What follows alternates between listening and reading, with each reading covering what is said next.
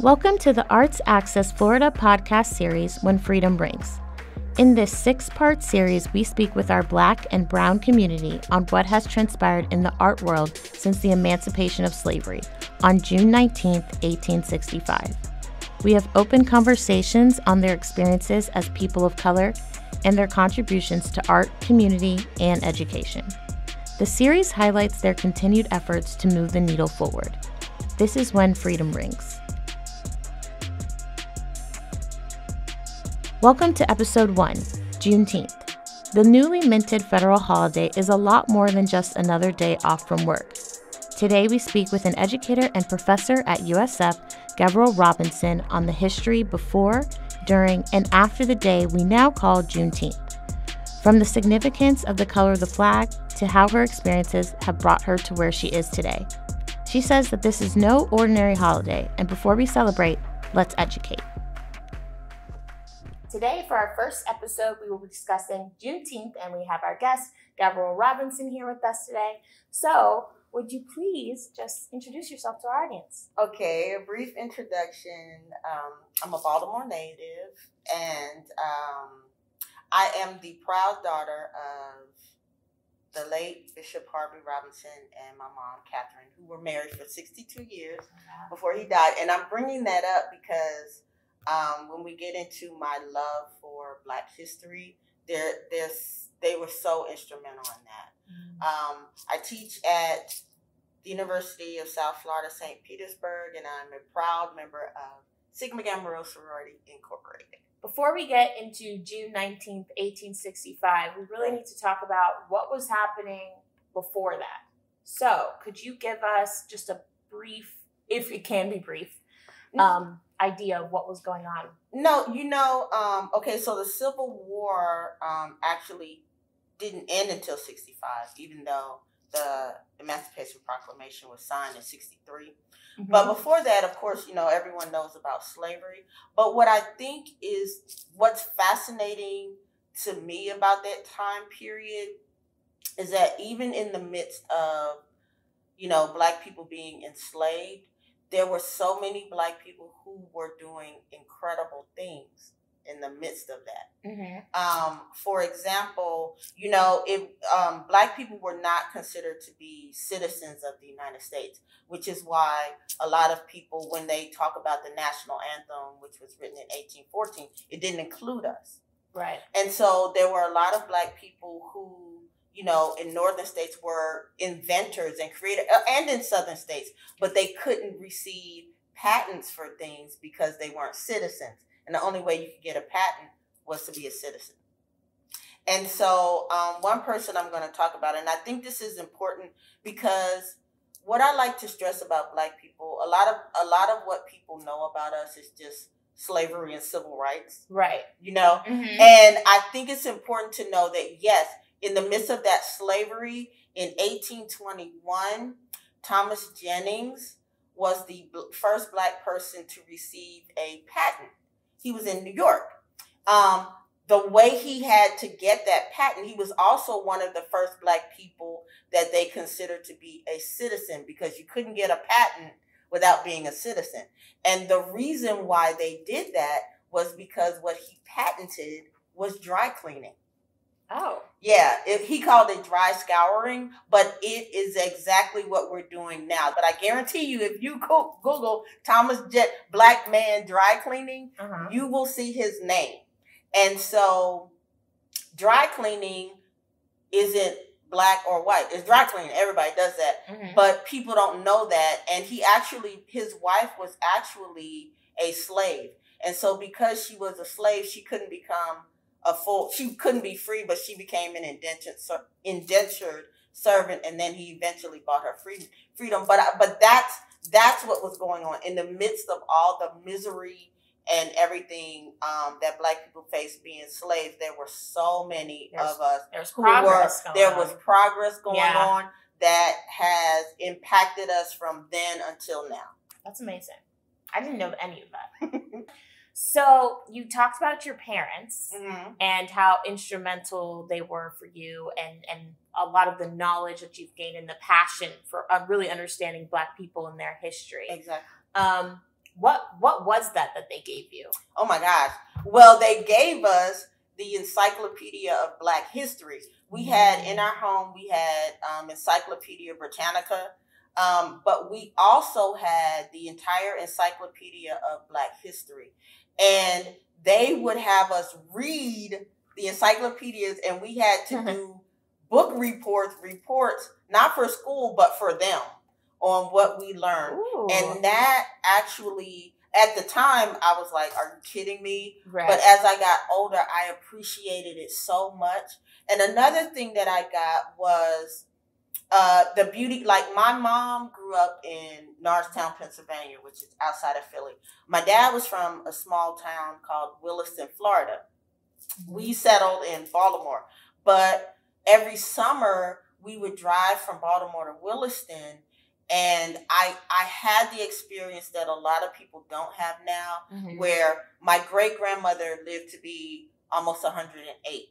Wow. My grandmother lived to be 3 weeks shy of her 106th birthday. And I had my great aunts, and we'd sit on the porch and snap peas and, shuck corn as a little girl. And they would talk to me and tell me stories. My other brothers and sisters were there, but I was the one who really just liked to sit at their feet and hear all these incredible stories about not just the things that we went through as Black people, but how we came to get that sense of community and, all the wisdom and the different ways that we had of healing illnesses, because we couldn't go to the doctor. So it was like, you do this and you do that. And just all of those things that really set in motion my direction in life to where I am now. I kind of, it brought me back to when I was a kid. I can't remember if my dad or my mom made me do book reports. Oh, okay. But I do recall, my dad sitting us down and being like, okay, this summer we're watching Roots. And it wasn't like, we're going to just sit down and watch it. It was like, we're watching it. We're discussing it. Right. It was I remember it clearly. And I remember it so well because it was summertime. And I was like, I want to go swimming. This is depressing. Like, why are we watching this? But it's something that now I'm so grateful for, that like they took the time to try to teach me something that they knew I wouldn't necessarily get in school. Right. So I just have a little bit more understanding of where I come from, what does it mean, and so it would inform my decision making. Exactly. Yeah. Let's talk about Juneteenth. Okay. Because there's the idea of Juneteenth versus what it really means. Right. There's a lot of confusion. So what is Juneteenth first off? Okay, so Juneteenth is short for June 19th. And basically the Emancipation Proclamation was signed on January 1st, 1863. Okay. But it didn't, the Civil War didn't end until April 9th, 1865. Okay, so, and the Emancipation Proclamation, and I had to bring my notes because I wanted to make sure, it didn't instantly free any enslaved people. It was only the places under Confederate control and everything. So I think that's something that a lot of people don't really know or understand. And not slaveholding border states. So a lot of people were going to Florida because there wasn't fighting there, and it was slaveholder friendly, for lack of a better word. Okay, so then on June 19th, 1865, U.S. General Gordon Granger made it to Galveston, Texas, and he read the proclamation. This is what he said: "The people of Texas are informed that in accordance with the proclamation from the executive of the United States, all slaves are free." And that was 250,000 slaves. Okay. People who were still, So then that very next year, like Juneteenth has been celebrated in Texas since 1866. And so that's how it got started. Okay. I'm just thinking about, for me, which I'm wondering if it's the case for maybe the audience or who's listening, I didn't really start hearing about Juneteenth until in the last 4 to 5 years. I think I knew the date, I knew I knew the emancipation had happened on June 19th, but I hadn't really it wasn't like July 4th. Right. You know, it hadn't been embedded into my head, which is crazy because it's the same, it's celebrating freedom. It was actually called Freedom Day. Back in the day. And in 1979, it became a state holiday in Texas. And then other states followed suit. And to be quite honest, it wasn't until June of last year that it became a national holiday. But I can honestly say I don't know one Black person who was like, let's make Juneteenth a federal holiday. Because initially, because you see what happened, then Walmart starts selling ice cream, and then you have it's the Freedom for Me napkins and whatever, you know. And they had to pull the ice cream because that was like our day, you know, like our little secret almost. Even though as time has gone on, it may not have been. I'm relatively new to Florida, so I don't know. It may be bigger in other parts of Florida, but I know in Texas it's huge. Yeah. I'm not sure that it's big here or yet. Right. I don't think people even know about it. Part of me is glad it's been made a federal holiday because when something's given that stamp, people tend to pay attention a little bit more. And then some people pay attention in the wrong ways, but there's also people who pay attention in the right ways. Right. And they go and they learn and they get more information. Right. So I think that it's been made a holiday, hopefully over the years, people will even know what Juneteenth is. Exactly. Know what it is. So since this holiday has already been celebrated for how many years did you say? Since 1866. Yeah. What does the holiday really mean? There are certain things that are supposed to take place on Juneteenth. You're supposed to have music, barbecue, but you're also supposed to have prayer services on Juneteenth, which actually this year Juneteenth is on Father's Day, which is a Sunday. So there will be a lot of people in church. So what's the significance of the food? Okay, so the food dates back to the enslaved Yoruban and Congo people who were brought to Texas in the 19th century. And in particular, there should be red foods. Okay.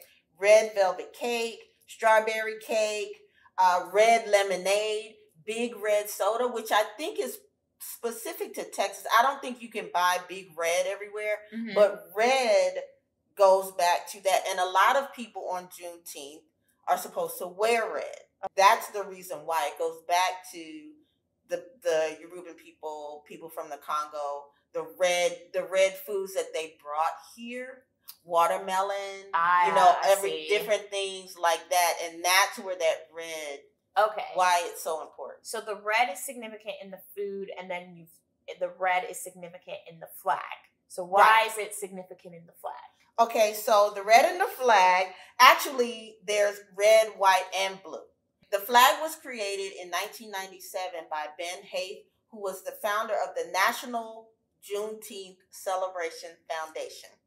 And he made the colors red, white, and blue the same as the American flag, but it's a reminder to Black people that to enslave the descendants of Black people that we are and were Americans. Talk about the confusing nature of the flag. Because there's the red, white, and blue flag, and there's the more commercial flag, which I believe is red, green, and black. Right. The Pan-African flag. So one flag is specific to the African diaspora. That's the red, black, and green flag. Okay. That's why. But the red, white, and blue Juneteenth flag, which actually had the date of June 19th, 1865 added, I think in like 2006 or 2007. That flag is specific to Juneteenth. Okay. So the only time you should see that flag is Juneteenth. Okay. Whereas the Pan-African flag, you see that. Okay, so the flag, both flags are significant and have meaning. There's not one or the other, but the June 19th flag is typically for actual Juneteenth. It was created for that day. Okay, great. Yeah. Okay, because I was very confused about that, and I don't think a lot of people knew that, and I did not even know there was an actual Juneteenth flag. Yeah, a lot of people don't, but it's been around since, like I said, since 97. So with the Juneteenth flag itself, it has a specific design. Right.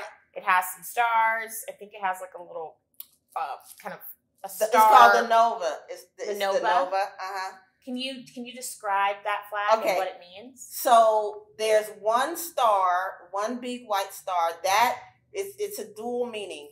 In the center of the flag, you have the red. There's an arc, the star, a nova around the flag, and then the blue.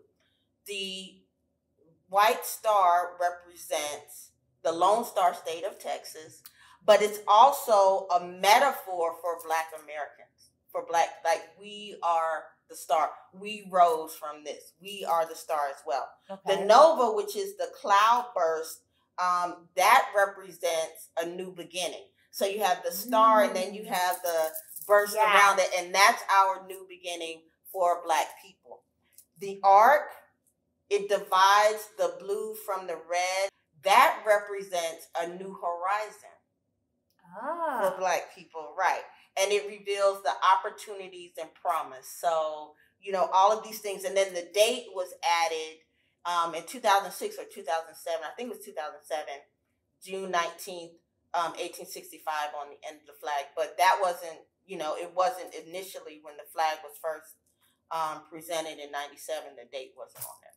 Okay. Yeah, so everything on there has an a exact meaning. Yes, exact meaning. Awesome. I love that. And that's why I think it's important that people know that. Mm-hmm. I had a conversation with someone and they were like, well, I don't like that it's red, white, and blue. I'm like, but you got to understand why it's red, white. You may not, and I get it, because it's too close to the American. They prefer the Pan-African, red, black, and green. I said, but there's a reason why. And so I think as an educator, Let's educate you. Let's educate. When it comes to Juneteenth, if there's one thing you want anyone to take away from it or to gain from it, what would that be? What would you want them to learn? Well, see, here's the interesting thing about it. There's this huge push about not teaching history, but how can you have a national holiday like Juneteenth and then not tell people what it's for? Yeah. Yeah. So what do we, so that's what I want people to do, to dig deeper, to really start researching and say, hey, what is this Juneteenth? For a lot of people who may not have ever heard of it, who may not know what it is, don't just take it as, because it's on a Sunday, a lot of places are going to celebrate on that Monday, the 20th. So don't just take it as a day off, but really do some studying, try to educate yourself or reach out to someone and say, hey, what do you know about Juneteenth? Right. And find out about it. And I think you'll be pleasantly surprised about it. And then get all the red foods and the red everything that you can. So you're an educator. Right. You're a part of a lot of groups on campus. Right. How do you feel like we can continue to spread this knowledge, to make what Juneteenth really is more common knowledge? By not being afraid to speak. Again, we're living in a time when our history is being attacked, like there's an attack on knowledge, pretty much. And so we have to be willing to say, as an educator, I cannot not teach. You get what I'm saying? Yeah. I have to educate students. That's my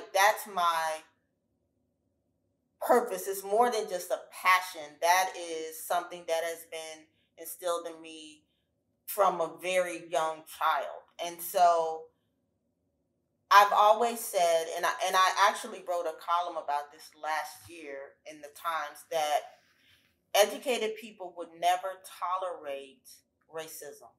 They'd never tolerate. And so because I believe that with every fiber of my being, anytime I have the opportunity to educate, then that's what I'm going to do. And hopefully what happens is someone will take what I've said and say, hey, did you know so? And then that'll make you go find out information for yourself. Right. Don't listen to CNN, MSNBC, Fox, the information is out there if you really, really want to know the truth about it. Yeah. And so that's really what I hope when I'm educating, when I'm talking to people, is that they really, something will spark and click inside of them. They're like, I need to find out more about this. I think you're absolutely doing that because you just explained many things to me today that I didn't know about that now I do know. And I'm not the wealth of knowledge on Juneteenth now, but I know enough that, if I had a friend who, asked me, hey, so what exactly is it? I could actually say something and be like, but look up this a little bit more, or Google this for a little more information, but I do know this. And that spreads, because I think you're really right when you say anybody who's educated or is willing to learn isn't tolerating any of what we're having now. No. Because they see it as, it's not only ridiculous, it just doesn't make sense when you know that people being so individual and being so unique helps the world. So if you can see that, you want to learn things. The analogy that I gave in my column is when you go to a doctor, the first thing they do is give you the form, and they want to know your history, your medical history. Right. And they ask you all kinds of questions. Have you ever, did your mom or dad or this or that or that? And the reason why they do that is so they can see the probability that, something may pop up in the future, or if you already have something, they can see how to treat it. Mm-hmm. It's the same with our history. How can the reason why we can't seem to get past, we keep getting stuck when it comes to race, we're not writing down everything. We're not studying what's on our racial medical chart. You get what I'm saying? Mm-hmm. And so because we're not dealing with that issue, we're not treating it, it keeps happening. Yep. Yeah. It keeps happening. Yeah. Yeah. Sorry, it's the metaphor is sinking in. Yeah, we're not dealing with the problem at hand, so it's manifesting and it's turning into like a bigger thing, and now it's becoming and we're passing it down, just like you can pass down high blood pressure and diabetes or whatever. If you don't know what's in your bloodline, then it's going to keep generation after generation. And that brings me to something. So I'm curious what you think about this. Okay. When I speak with my friends, I have friends. I grew up here in this area. I grew up in a more predominantly white area. Okay. So I have more predominantly white close friends. Okay. And we have a lot of conversations about what are we going to do in the future? How can we help? Anytime something happens that makes us unhappy and we're uncomfortable with, what can we do? And we always go back to, we can't control the whole world, but what we can control is the way we talk to each other. We talk to each other about our different experiences. A couple of us have children now. So it's like we need to work on the circle we put ourselves in, and the circle we put your children, my future children, all our nieces and nephews. And that's how we can help move things forward. And I'm wondering, do you think that's a good way to go about it? It's so funny. I was just having a conversation with one of my friends this morning, and I said a lot of people have said, I wonder what I would have been doing during the civil rights movement. Mm-hmm. Well, here we are. Get it? Yeah. We're right. There's so much that's happening now. Again, because we haven't dealt with our racial medical history. That was happening back then. We shouldn't still be dealing with it. Mm-hmm. And so a lot of it, like I was telling her, everybody is not going to be out in the not everybody's going to be out protesting. Right. Not everybody is going to be out writing articles or whatever. What I like to use numbers, like if I were to ask you what equals 10, you might say 5 plus 5. Someone else might say 9 plus 1. Someone else might say 7 plus 3. Yeah. Okay.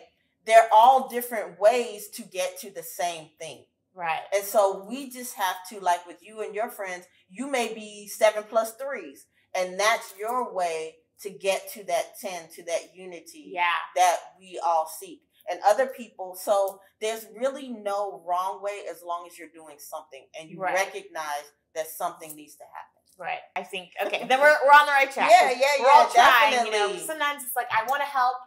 How can I help?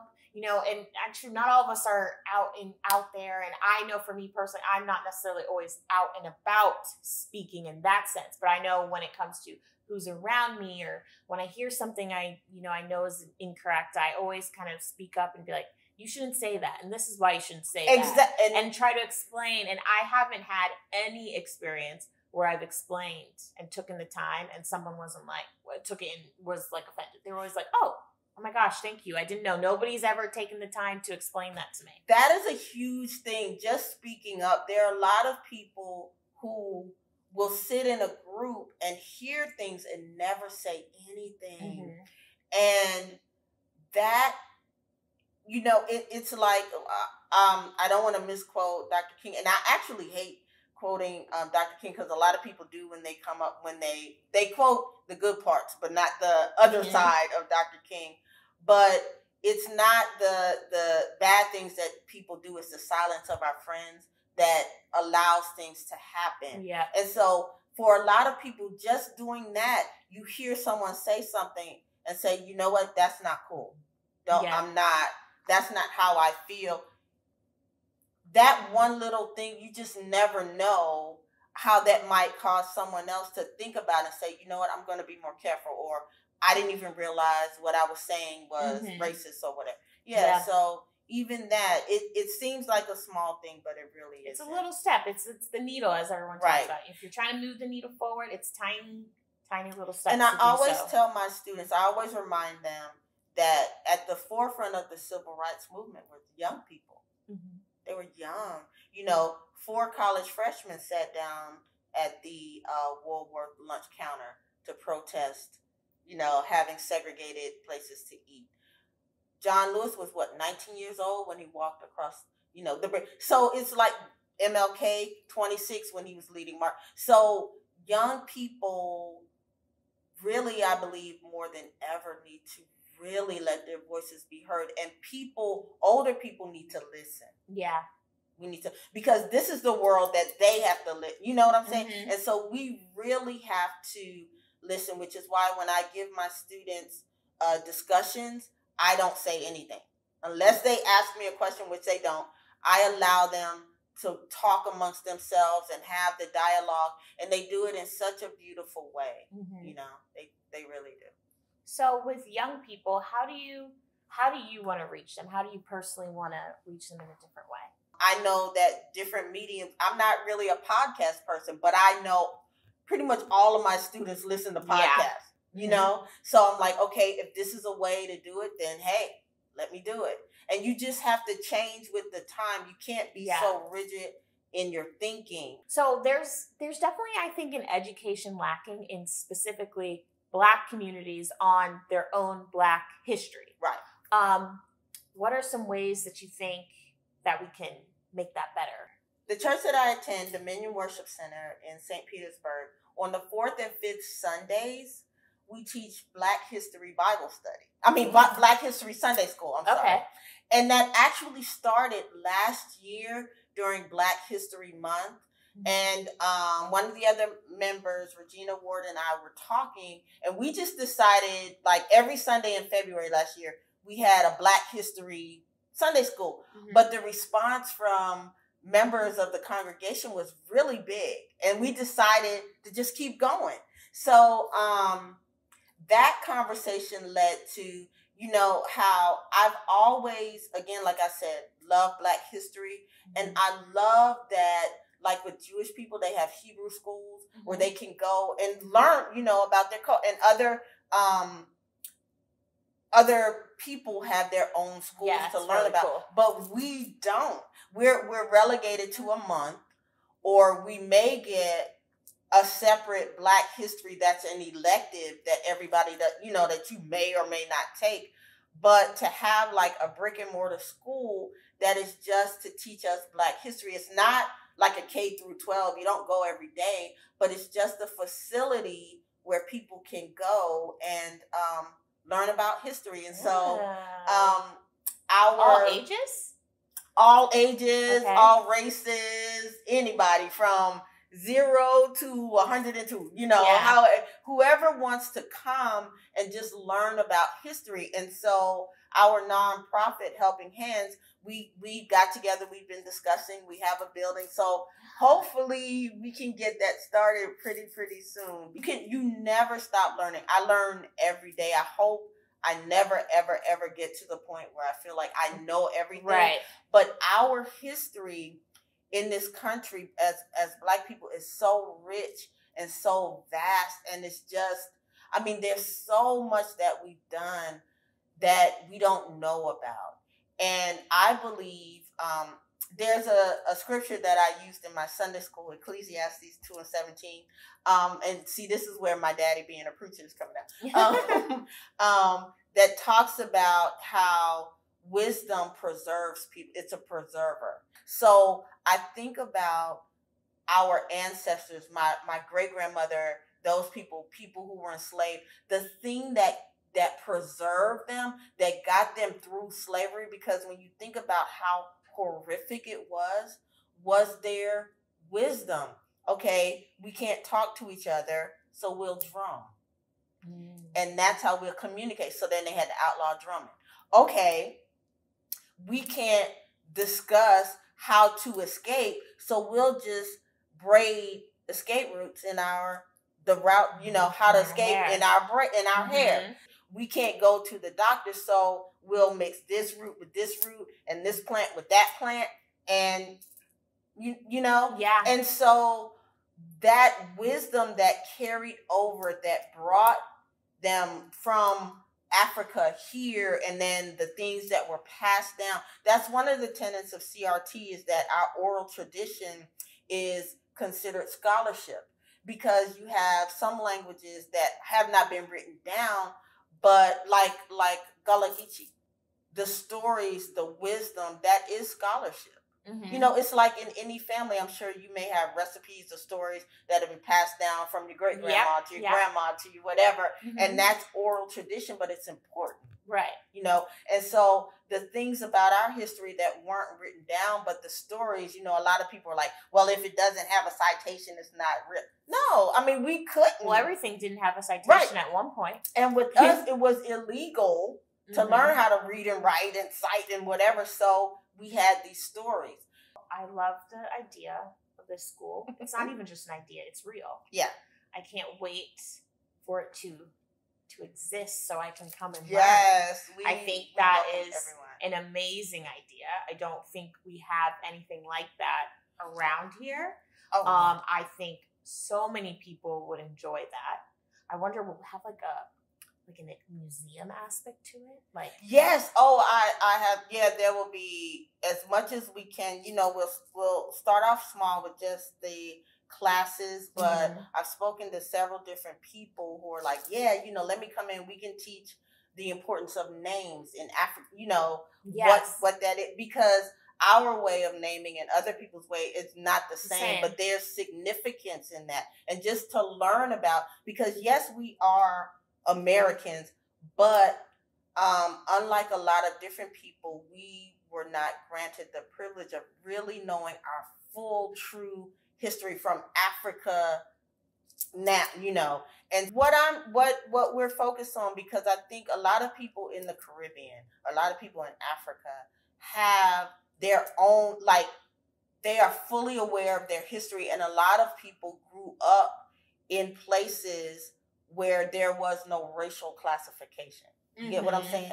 Everybody was Black. Everybody, you know what I'm saying? Yeah. And so for us, it is for the Black people who do not still have that connection to the Caribbean, to Africa, to whatever, who only know America as their home, who only know the history that we were taught in history books, that didn't have people who looked like us. Yeah. And that's what I'm classifying as, Black American. Okay. I love that. So this will be open to anybody who wants to learn. But the specifics and the focus will be for, Black Americans who just haven't had the opportunity to know their own history in any way. And greatness. Because a lot of it, like I said, a lot of it is just relegated to slavery and overcoming. Right. But you don't know there's all the rich culture. All the rich culture. For a lot of people, this was so eye-opening to me. On The Watchmen, the show that was HBO, the first episode dealt with Tulsa, Oklahoma, and the race massacre. And so many people were like, They thought it was fiction because they didn't know about these Black Wall Street areas. Well, there were rich, these types of neighborhoods and communities in tons of cities where you had rich Black people who had their own banks and schools. Right. 22nd Street, the Deuces here in St. Pete. That's what that was like. Yeah, and so a lot of people don't know, and I'm sure if they really research in the cities that they're in, they'll find like they had these communities. Right. And those are the things you need to know about and what happened. A lot of them were burned down, a lot of them were destroyed, but we've always had the ability and the capacity to do for ourselves. You've had the good, the bad, but everybody has their own rich experience. My family is, I call myself African American. I'm not even sure if that's the correct term, but it's the only way I can think to describe myself because I have parents who weren't born here and came here in their late 20s and 30s. So I have this whole world that they have created that I didn't necessarily live in, but I understand, and I've had the food, and I've been there, and I've been very lucky for that because I get to see the positive parts and not just all the kind of tragic turmoil that we've been climbing up the rough side of the mountain. Right. There's been good parts too. And we didn't create that mountain. Right. You know what I'm saying? Mm-hmm. We created through that mountain, we were able to push through and have like the Greenwood districts, the Deuces, and all these other places in spite of. Right. Well, that's exactly what this episode was for, to talk about all the good things that have happened, even due to being on, that rough side of the mountain. So thank you, Geveryl, so much for being here. We'll see you in the next one. Thank you for listening to the Arts Access Florida podcast series, When Freedom Rings. You can listen and watch all episodes on the Arts Access Florida YouTube channel. Just search Arts Access Florida. We can't forget to thank our sponsors, Community Foundation Tampa Bay and Geveryl Foundation. This series was created by Malika Hollis and not possible without the help of Adriana Rodriguez and more. This is a product of WUSF Public Media. Copyright 2022, WUSF Public Media.